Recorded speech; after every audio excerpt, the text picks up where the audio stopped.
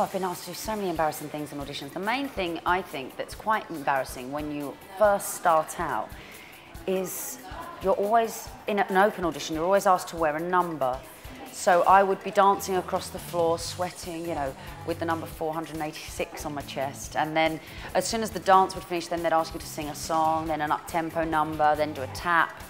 And sometimes you'd be there all day long, and then they would say, can you come back tomorrow at the end of the day? And you'd go back the next day, and everyone there was there from the day before, and you're all still up for the same role. Sometimes that can go on for a whole week, and then you're down to the last two people and then not get the job.